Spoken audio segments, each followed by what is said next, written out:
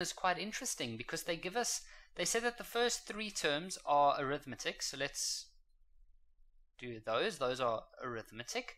And then the last three terms, which is the x, the y, and the 16, those are geometric. Now remember that when a sequence is arithmetic, you can say t3 minus t2 equals to t2 minus t1. Remember, that is a property of arithmetic patterns. So here we can say y minus x is the same as x minus 6. Then for geometric patterns, we can remember that t3 over t2 is always the same as t2 over t1. So we can say 16 over y must be the same as y over x. Now what I'm going to do is I'm just going to try and neaten everything up. So these x's can go together, so we would actually get y equals to 2x minus 6. And then on this side over here, I'm going to cross multiply.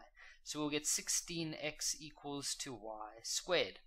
Now we need to do some type of simultaneous equation. So I can see that y is 2x minus 6. So I'm going to put that over here. So we're going to get 16x equals to, and then this will become 2x minus 6. Okay, so now I'm just going to multiply those two brackets out. Remember that there's two brackets next to each other, so it'll become 4x squared minus 24x after you've put all the terms together, plus 36. Then I'm going to move everything to the right hand side, and so we're going to end up with minus 40x plus 36. I'd use the quadratic formula there. You can try factorize if you want. I just usually go straight to the quadratic. And so x would be 9 or 1. So now what we do is we come find the y values. So if x equals to 9, then y would be equal to 2 times 9 minus 6, which is 12.